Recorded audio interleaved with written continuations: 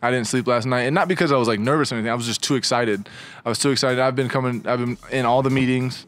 I've been rehabbing every day. You know, it's just I've been a part of this thing for a while, and I just love these guys. You know, I think everything happens for a reason.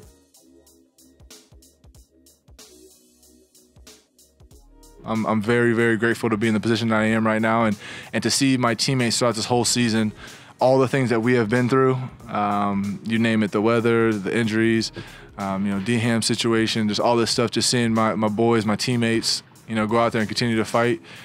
It wouldn't be, you know, I have to make it, I have to give it a go. I have to, and so this is a special group. I've been saying it all along, and I'm just glad I can be a part of it today. Micah is so peaceful, and he's so happy. But seeing him, you know, progress, and Micah speaking about first week of playoffs, I'm gonna be back out there. And it's the first practice of playoffs, and Micah is back out there. So, you know, he put his mind to it, and he did it. And we knew it. Micah is a fighter, and he cares, and he loves us. I think Micah, man, I think he's more excited than everybody else just to be back out there. It was great to see him out there running around. Fresh legs for him, and, you know, he's running around everywhere making plays. It's been great, you know, having him back out there, having basically everybody back, you know, it's a blessing, and we're just thankful to have him back.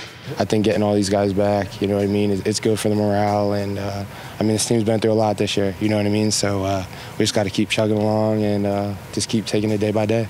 To me, that's about as resilient of an effort to make it back to this team and be out there, and it was, you know, it was tangible, it was palpable, it was infectious today to see him out there, and you know, lit a spark under us. It was fun. It was just fun to see, and you know, he had a lot of good points to talk about, and to just kind of see where his mindset is and how he's wired, and that's why he's been the way he is, and you know, the player he's been for so long. That's just how he's made.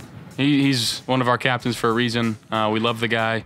You know, I've gotten to know him quite well. So he's been here as long as I've been here, and just to know the emotions that he went through early in the season, and to get back out here and start practicing, and you know, now we got to do our job and do everything we can to allow him to come back.